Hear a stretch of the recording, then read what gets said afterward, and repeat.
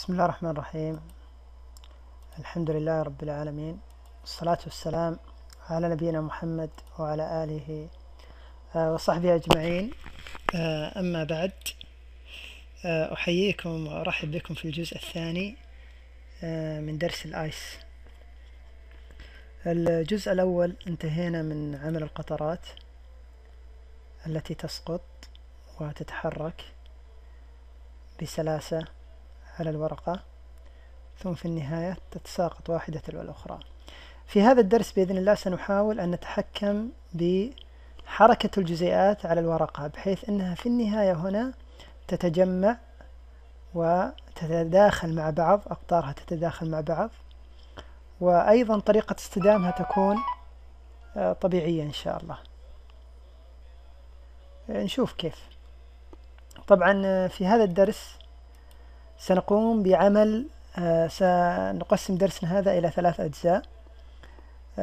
في الجزء الأول بإذن الله جل وعلا سنقوم بالتحكم بقيمة احتكاك الجزيئات مع سطح الورقة بحيث أنها تسيل سيلان. النقطة الثانية التي سنعملها في هذا الدرس، سنقوم بإضافة نود يعمل عشوائية للاحتكاك بالسطح. يعني لا أريد أن كل الجزيئات، يعني أريد جزيئات تكون بطيئة بسبب قوة الاحتكاك، وجزيئات تكون سريعة بسبب قلة الاحتكاك، وجزيئات تكون مثلا أبطأ، وهكذا. يعني لا أريد أن تكون بكل المناطق نفس الاحتكاك، أريد أن أعمل عشوائية. هذه النقطة الثانية من الدرس. النقطة الثالثة سنتحكم بمعدل التساقط، ونبدأ نحول كل المحاكاة من محاكاة سيميوليشن عادي إلى محاكاة ريجيد بودي، بمعنى أن الجزيئات تبدأ تتفاعل مع بعض وتصطدم مع بعض. واضح؟ إذا درسنا سيكون 3 أجزاء.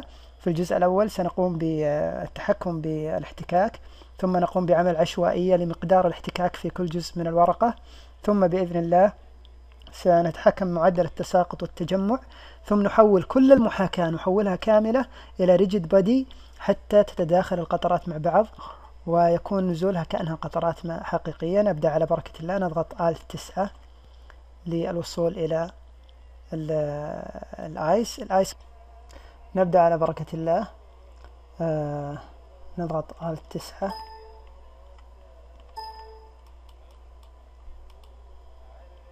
آلت 9 تمام.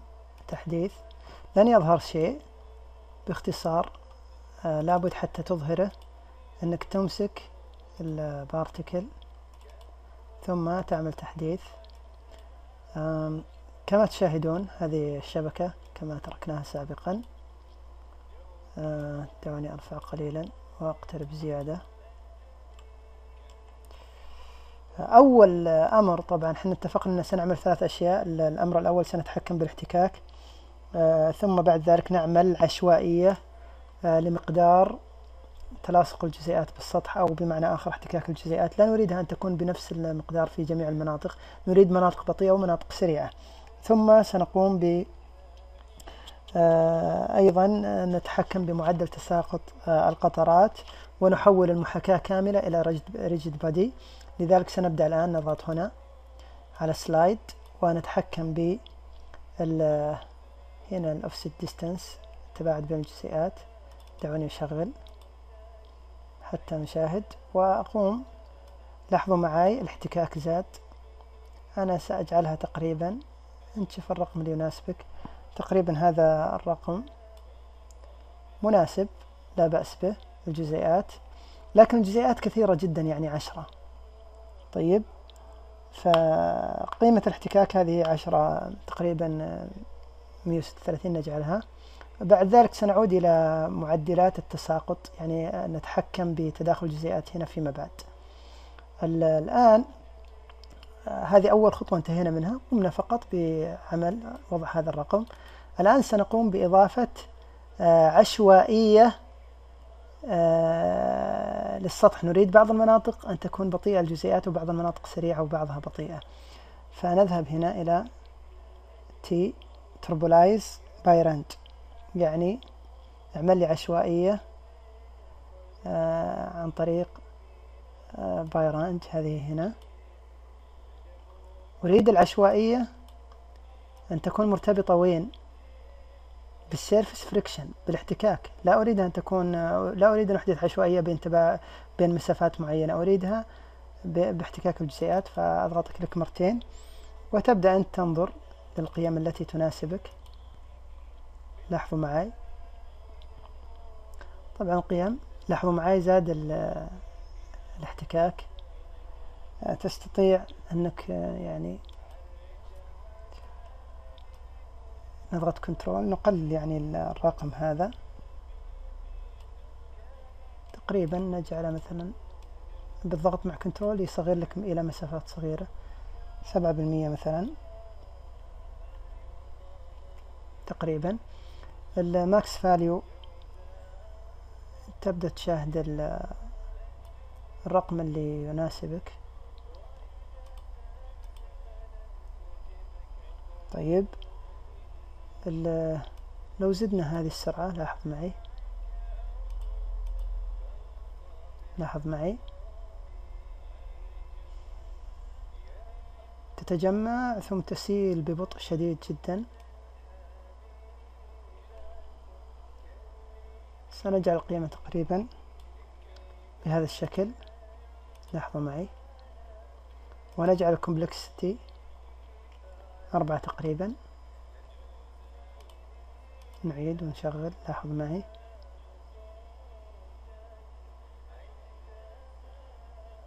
يعني لا زال احتكاك السطح يعني عالي جدا.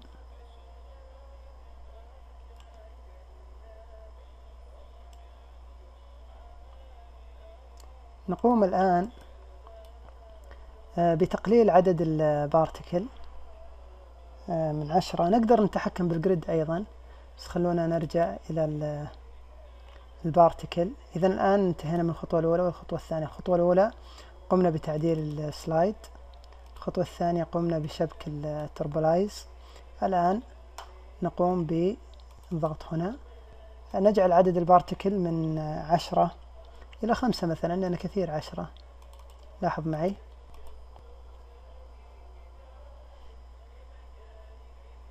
يعني سنزيد إن شاء الله حركتها أسرع. ما رأيكم أن نقلل الاحتكاك؟ أنا أريد يعني أفضل رقم.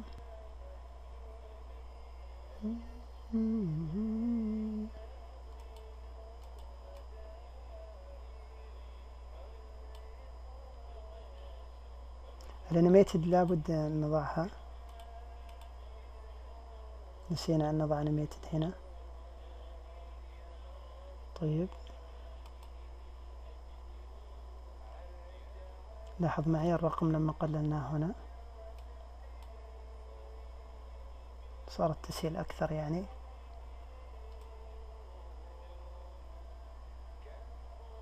الماكس فاليو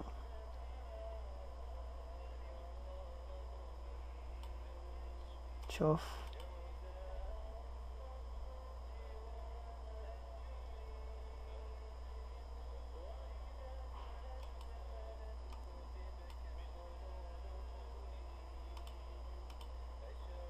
نجرب بالأرقام نشوف المناسب لنا.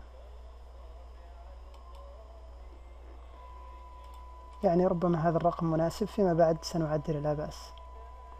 لاحظوا معي لا بأس.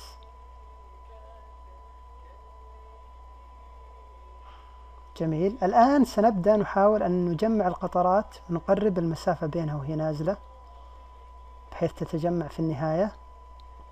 هذا الرقم يبدو أنه مناسب إن شاء الله.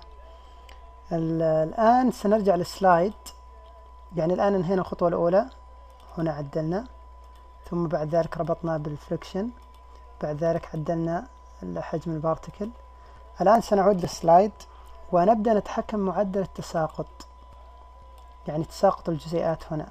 لاحظوا معي ما الذي سنقوم به. الفورث ثيرشيلد هذه لو رفعناها، لاحظ معي ما الذي يحصل في النهاية هنا. لاحظ معي تداخل الجزيئات تصبح تتداخل أكثر مع بعض. لو زدناها لاحظ معي تباعدت أكثر، لكن لو قللناها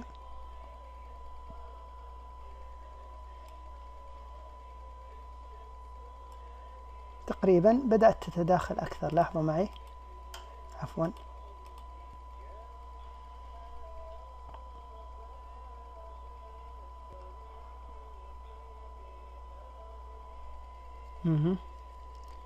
طيب هنا المينيمم للبارتيكل نجعلها 5. لاحظ معي ما الذي يحصل.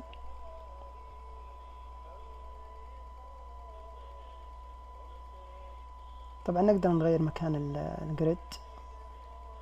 لاحظ معي القطرات تتأخر قليلا وتتجمع بسبب أن جعلنا الجيران الجزيئات تعمل تجمع.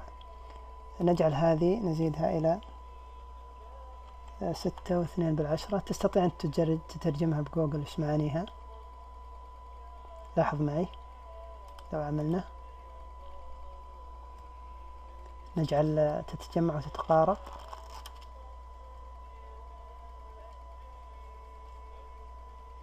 جميل. لاحظ معي تجمعت في الأسفل. يا سلام. بعد ذلك سنجعلها إن شاء الله قطرة واحدة.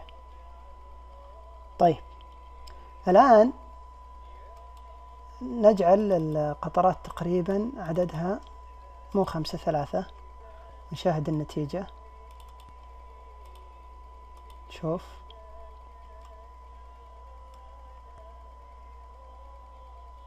ممتاز. 3 قطرات كل ثانية. لاحظ معي. يا سلام، روعة. الآن سننتقل للخطوة الأخيرة الثالثة. نريد أن نغير الريجيد بادي. طبعا يبقى لنا درس إن شاء الله. بعد ذلك ننتقل للخامات. نريد المحاكاة اللي ذكرناها هنا عندنا محاكاة عادية. أنا أريدها أن الجزيئات تتصادم مع بعض وتفهم أن هناك جزيئات تقابلها. فنحول المحاكاة من السيميوليشن، يعني نلغيها، ونحول المحاكاة هذه نلغيها، لا نريدها. نذهب هنا السي طبعا يحذف لك. هنا السيميوليشن. طيب نريد نبحث عن السيميوليشن بارتيكل.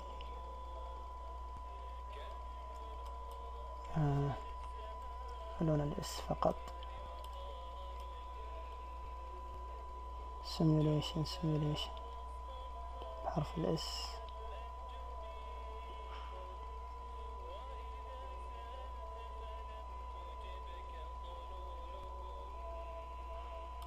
سيميوليت.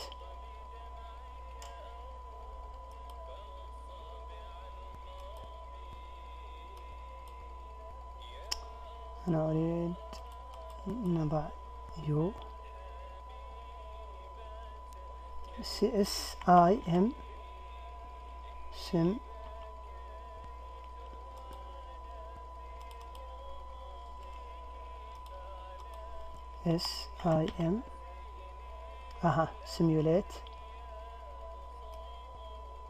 simulate rigid body. يا سلام.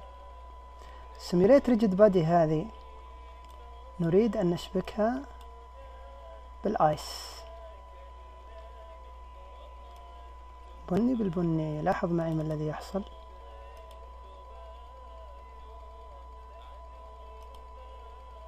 عفوا، المفترض قبل أن نفعلها، قبل أن نشبكها، نكون مرجلين للواحد.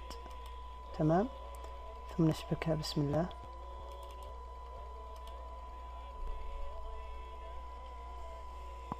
لاحظ معي التساقط اختلف. ترى التساقط والسريان اختلف كثيرا عن الأول. لاحظ معي القطرات ما الذي يحصل لها. إن شاء الله سنقوم بضبط هذه القطرات وإعطائها خامة رائعة إن شاء الله مستقبلا. الدرس القادم إن شاء الله سنعمل تحكمات أكثر إن شاء الله. خلونا بس نزيد الديستنت خلونا نعمل حركة هنا، عفوا من سلايد، نغير هذا من 5 إلى، لاحظوا معي ما الذي يحصل. تشغل، هذه آخر حركة راح أسويها في الدرس. سنزيد العدد من 5. لاحظ معي أول نقاط سنجعل الرقم 8،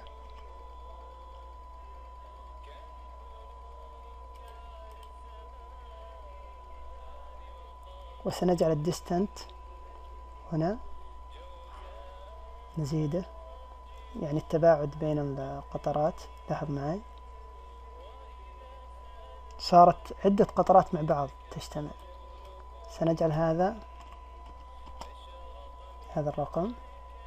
لاحظ معي شيء جميل جدا. إن شاء الله الدروس القادمة نبدأ نكمل لكم إن شاء الله آخر جزء قبل الخامات، ثم ننتقل للخامات. أسأل الله سبحانه وتعالى أن يكون الدرس واضح. السلام عليكم ورحمة الله وبركاته.